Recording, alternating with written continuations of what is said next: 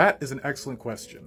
Cardboard on its own is a very versatile but flimsy material. So when making things like swords or axes, you need what's called a spine. A spine is any object that you put inside of your prop to give it greater rigidity, durability, and strength. In many props, a good spine also adds needed thickness and volume. My personal favorite spine to use is this stuff called PVC pipe. This hard plastic plumbing pipe that you find in most hardware stores. It's even used as the spine used in the katana I'm currently making on my live show. But if you don't have access to PVC pipe, then anything durable and thin enough to fit inside what you're working at will work just fine.